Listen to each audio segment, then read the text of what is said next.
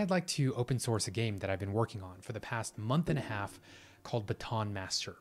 Baton Master is an educational virtual reality game that lets you conduct an orchestra in a simulated environment. And the skills you learn in the game are directly applicable to real-life conducting. This was really a proof of concept for me to see what it was like to build an educational game and see what it takes to build game mechanics where you encode knowledge into them and what that process looks like. You know, this was my first foray into real, full-on Unity development. It was my first foray into virtual reality development using the Oculus SDK and toolkit, using various assets from across the web and from the Unity store.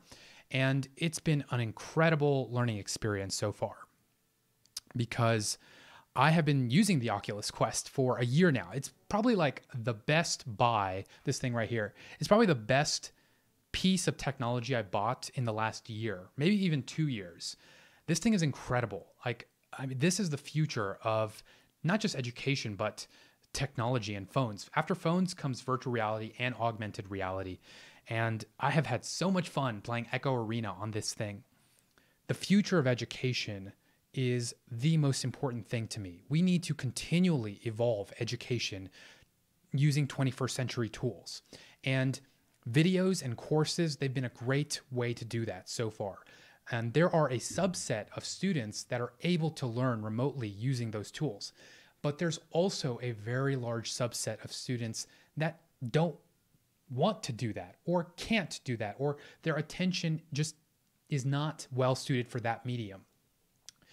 And that's why we need to build games. The future of education is gaming. So what I did was I recorded about a 3-hour screencast of me rebuilding my game from scratch, and I have condensed it for this video so you only see the most relevant parts, because a lot of it is like boilerplate, copying and pasting game objects, finding positions and then just copying those positions across different assets. You'll see what I mean. So I wouldn't have been able to build this game so fast if it wasn't for all of the incredible learning resources that were available on the web. First of all, Valum. Valum is a YouTuber who makes these amazing virtual reality tutorials. Shout out to Valum. If it wasn't for him, I wouldn't have learned all this stuff so fast. So check out Valum's channel. Also, just like Stack Overflow, right? For like C#, little things like there's like a million different timer classes in C#. And to know which one is hard. Like you could go into the Microsoft Docs to see which one, but Stack Overflow just has that upvote system. Amazing. And then in terms of other learning resources, mostly just like Unity. Unity has some incredible tutorials built in. I mean, one has to admire the Unity IDE and all of the education that they built into it so seamlessly. So the first thing we've got to do is download Unity, of course, and Visual Studio. And luckily for us, there are free versions for both of these products, right? Unity is your graphical user interface where you can see your game in real time, and Visual Studio is connected to Unity. It's where your C# code goes. And so Unity Hub is another great tool that comes with Unity. Basically, it's just like a launcher that lets you launch different Unity projects from one window. And so we can make our own new Unity game, a 3D game, and it's called Baton Master. And then it's going to open up Unity and we can get started with this empty game studio. So here is our empty game. It's just got one main camera, which is where the player will be, and then a directional light, which is just a sun. But we want to add some ground here, some floor that we can stand on. So we're going to add a new 3D object. It's called a game object. And once we have a plane, then we're going to download the Oculus integration. This is basically a way for Unity to know how to connect to your Oculus Quest and the controllers and all of the components that are associated with it. It's really easy to download, 371 megabyte file. We can import it directly into our project. And you can see all of the components here, audio, operating system dependent files. And that's going to ask us if we want to upgrade all of our utilities and restart Unity. And we're going to say, yes, of course, we want to upgrade everything to the latest. And there's our Oculus folder. You can see it in our project window. It's got all those assets that we're going to need. So the first thing we're going to import is the OVR player controller. Now this is our player. It's got our hands, it's got our head, it's got our tracking. Basically, this was an object that the Oculus team created to make life easier for us if we're going to make a virtual reality game. So we can drag that right onto our plane that we created and set the position to 0, 0, 0, so it's right in the middle of the map. And you can see all of the features that it has. Basically, in the inspector, you can see the features of every game object, and you can see that this game object has several children: left eye anchor, right eye anchor, left hand anchor. And what we can do is we can take each of these anchors and we can add other game objects to them, maybe like a conductor's baton, maybe some skin to that. We can add different logic. What do we want to do with that? All that stuff. So let's pause for a second. Let's just envision this game mechanic, right? What is a game? A game has rules, it has a goal, and it has a feedback system. So what are those three things in this case? Well, the goal is to conduct this orchestra successfully without failing. And by failing, I mean conducting out of tempo. You want to conduct at the right tempo. And if you don't do that, then you fail. The rules are to conduct within that bound of tempo, right? So whatever song we want to conduct, we have to look at the tempo in the sheet music, and then we have to make sure that the metronome, the timer that we have going, is going at the right tempo. And then we want to move our hands with that tempo perfectly, or almost perfectly, right? And the feedback system is our points that we get. Every time we conduct in the right way, we get points. So I was in band growing up in middle and high school. I played the alto saxophone for about 7 years classically. And so I can read sheet music and, I know how to conduct and stuff like that. But basically, short primer on music theory, there is this concept called a time signature, and it's at the beginning of sheet music. And basically the time signature tells us how many beats are going to be in a measure and what type of beat is going to be in that measure. The tempo will tell us how many beats per minute. So if it's in 4/4 time, then we're going to conduct as such. We're going to go down, left, right, up. Down, left, right, up. Down, left, right, up. 1, 2, 3, 4. 1, 2, 3, 4. 1, 2, 3, 4. Now, depending on how fast the tempo is, we're going to have to go faster or slower. So what does this game mechanic look like? Well, Beat Saber gave me a lot of inspiration, right? Beat Saber is a game that is fast-paced and you are moving your hands in time with the beat. But it's not like conducting. It's like slashing boxes. So what can we learn from Beat Saber? Well, if we have a timer, let's say, a metronome, and it's going at 68 beats per minute, and it's just, how do we want to visualize that? How do we want to visualize that our hands are moving in the right directions in real time? Well, we want to have some sort of shape that carves out the path of our hand. And maybe this carved out path will highlight every time we do the right movement. So if we go down, it's going to highlight that green. If we go to the left, it's going to highlight that green, etc. So basically our event listener is going to be saying, okay, first get the direction of your hand, then get the beat that we're at in the measure. So if you are going down at the first beat, correct, turn that thing green. If you're going left at the second beat, correct, turn that thing green. If you're going right at the third, correct, turn that thing green. If you're going up at the fourth, correct, turn that thing green, and then reset it, and then just keep going every measure. If you don't, then we have a failure mode, right? So if you move left instead of right, then we need to count that as a failure mode, and then we have to show some kind of game over logic, right? So dashboard. So there's that.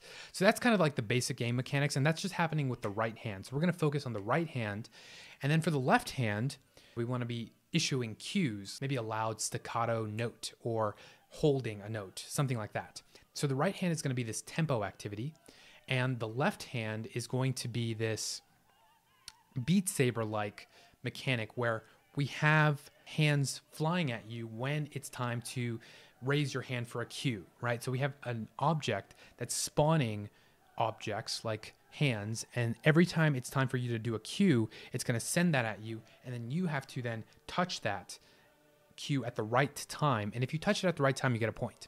So basically you're doing this, and then dun dun dun dun dun, and then the cue is coming dun dun dun dun, and if you do that, okay, great, you get a point. If you miss it, you miss it, right? So that's kind of the basic logic for the right hand and the left hand. So let's get right back into the game and design this mechanic for the right hand first. So we'll take that prefab prefabricated object, that is, and we'll insert it into the game. We'll make it much smaller because it was way too big. And then we'll look around our scene, make sure it's in the right position. And then we're going to add a couple more because we need several of these lines.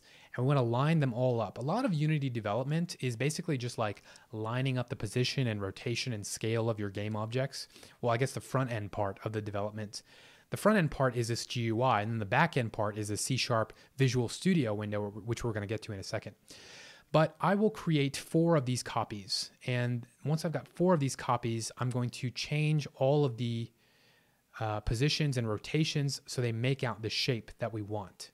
Then we're going to change the color of these lines because we want the default color for these lines to be red. And then they can turn green if we conduct in the right pattern. This is a specific 4/4 time signature pattern. It could be 3/4, it could be 2/4, whatever. But in this case, for this song that we're going to use, it's going to be 4/4. Okay, so all of the lines are now red. So once we've got all these lines, we're going to add spheres to the points of these lines just so that we have more of a visual, right? We want more feedback. We want a very clear signal to tell us whether or not we're conducting at the right tempo, at the right pace. So we're going to put these 4 spheres, which are also going to change color at each of these 4 points. And so now that we have that, we're going to create a new game object called control, which is going to control the right hand. And we'll name it right control. It's going to be a new C# script. And so after a while, it's going to open up Visual Studio so we can actually code in here. And just 2 functions are always a default. The start function that's called at the first frame update, and then update is called once every frame. So what we're going to do is we're going to create references to all of these objects that we've just instantiated in the Unity call hierarchy, in the GUI that we just use. And so this is our way of connecting that to the code that we're going to use. So then we can do all sorts of things. We can change the colors, we can align them with the tempo, whatever we want. And so I've got game objects for the spheres and for the lines right here in Unity. Let's also add these counter variables to the spheres. So basically, in the spirit of adding as much visual feedback as possible, not only do we want the lines to glow and the spheres to glow, we also want these numbers to show. So if you're going down, it's going to show 1. If you're going left, it's going to show 2, etc. Things like that. So we're going to move them to each of these spots using text mesh, which is the 3D text object that is most commonly used in Unity. And then, of course, we're going to create serialized fields for each of those counters so then we can reference them in our C# code. And of course, we want to have a score and a multiplier. So the score is just going to go up 10 points every time we conduct a proper beat. And the multiplier will multiply by 2, 4, and 8, just kind of like Beat Saber, as long as we have a streak. And then if we don't have a streak, then the multiplier is back to 1 again. And we'll drag all of those into our game object of control, our control game object. Now let's also create this metronome. So we want to have a song, right? What is the song we're going to use? Well, for this demo, we're going to use the Halo 3 theme song because it's amazing, of course. And then we want to have our bass, our step, the beats per minute, the current step, and the measure. So these are all public variables. We can set them inside of Unity right here. We don't have to go into the code. So if we want to change the tempo, we can easily do that from here, which is great. We can find the Halo 3 theme for free right here, Finish the Fight. One of the great themes. We can drag it right into Unity just like that, and we can drag it right into our scene. And it's just going to play just like that. It's just like any other game object. We'll reference it. We can play it, we can stop it at will now that we can reference it in our C# code. And we're also going to reference our controller, of course, as well, the right touch controller. That's something that we want to modify and manipulate as well. And so now we've just got a bunch of references to game objects. So getting to our metronome. We're going to stop a coroutine that we haven't even created yet called do tick, but that's the coroutine that we are going to create in a second. We're going to set the song to start playing, and we're going to tell it what the current step is, which of course is going to start off as 1. Once we have those variables, we're going to create our coroutines. So in C#, coroutines are created using this IE numerator keyword. And we're going to have this infinite loop that says, check where we are, just keep increasing the current step.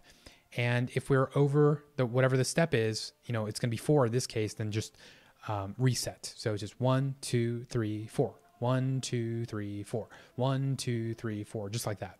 We can even create a debug.log statement to show us that, and we can see it in console whenever we play, just to ensure that it is properly ticking.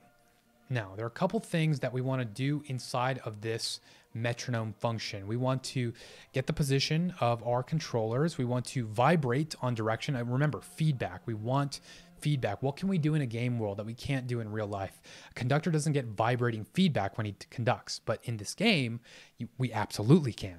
So we're going to get the direction of the hands. We want to vibrate on direction, basically vibrate with increasing magnitude with each successive beat. It's going to be like, right? So it's going to get louder and louder. The vibration is going to get stronger and stronger. Another thing we want to do is we want to set those counters to be visible only when it's the current step. So if it's 1, we show 1. If it's 2, we show 2. If it's 3, we show 3. If it's 4, we show 4. And we make all the other ones invisible just for that specific time period. And once we've done that, then we want to do the same thing for the lines and then add points. If the direction is down and we're at the correct step, then we want to turn that line and the sphere green. We want to add to the internal score that we're going to display using the set score text function that we haven't created yet. And we want to do the same for left and for right and for up. And we want to count the sequence as well. So we have this little sequence counter variable that's telling us which part of the sequence that we're at. Down, left, right, up. Down, left, right, up. And so a lot of it's going to be red right now because we haven't created the set score text function. We haven't created the internal score variable. It's going to be initialized as 0. We're going to keep adding to it every time we successfully conduct in a certain direction. So let's go ahead and create those variables. Let's create that get direction function. So this part's going to be really interesting because you would think that the Oculus SDK has this built in, right? What direction you're moving in. It does not. It does not have that. So I had to create that. And there are a lot of interesting ways that we could go about creating this. But the way that I came up with was to create 4 game objects, 4 spheres, and have them be equidistant from each other. And then as I'm conducting, in real time, be computing the distance from all of them. So from my hand to the left sphere, to the right sphere, to the top sphere, from the down sphere. And then the sphere that my hand is closest to, that is the direction that we're moving in. So that's how it works, basically. You know, it's just in real time, continuously with that coroutine, infinite loop, computing how far your hand is from all 4 of those game objects, and then outputting the string direction based on how close your hand is to a given object. Great, so now we have that. Now we want to create our game over functionality. So what does failure look like? So what we want to do if we fail and we're not able to conduct properly in real time is we want the daytime to go away. We want everything to kind of get dark, and we want a dashboard to show up that says game over, and we can restart from there. So how do we do that? So we can create an empty dashboard. We can place it there. We can create these objects and we can reference them as well. And we can create a game over function, and we can destroy whatever functions that we have in that game object, whatever game objects we have, and we can use this scene manager load scene function to just restart the game. So game over is called whenever, let's say, what do we want game over to be? Let's say in this case, if we get to 4 beats in a measure and we have made 2 misses, that is almost game over. That's 1 point off. The multiplier is reset. If we do that twice in a row, then it's game over, right? So if we miss 2 beats in a measure for 2 measures in a row, then it's game over. Now that's the right hand. So for the left hand, we want to create a different game object called a spawner, and it's just going to be throwing hands at us, like these little cues. And we want to create what's called a raycast in Unity, which can detect the intersection of our hand and the object coming towards us in real time. So how do we do that? Let's look at how we do this. So we're going to create that spawner object, and we're going to create both a crescendo indicator and a cue indicator. So the cue indicator is going to be a hand that flies at us, and we can use that, and we can create a function for that called send cue that will create a new game object called a cue, and then it's going to just send it at us. And so on start, I created a timer here that says basically count how many seconds have elapsed and then send the cue then. And so I basically went into the sheet music and I counted all of the cues whenever they're coming, whenever they're at, how many seconds have passed, and then I encoded them into this function right here. So then basically you can see like there's a cue at 4 that's basically like an E major piano note. There's a cue at like, I think the 31st second mark. There's a cue at 31 seconds, at 53 seconds, at 59 seconds.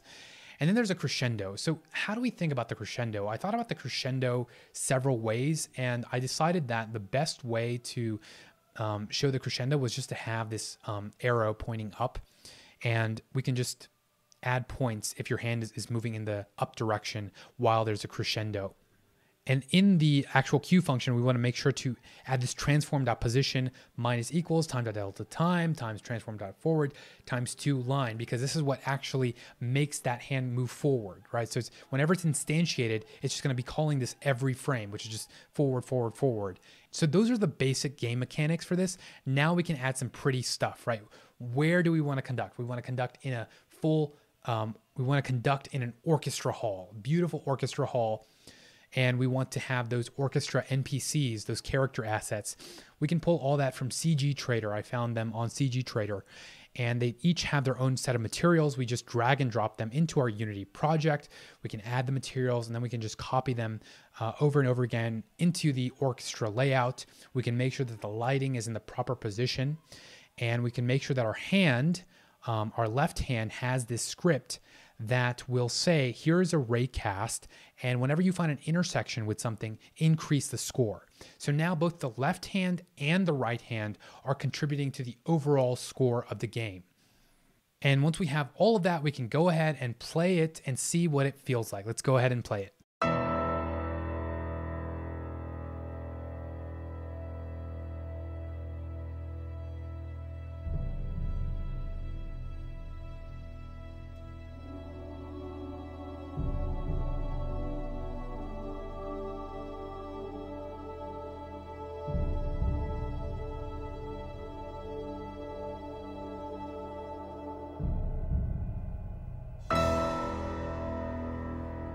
So that's Baton Master. You'll find the code for it in the video description.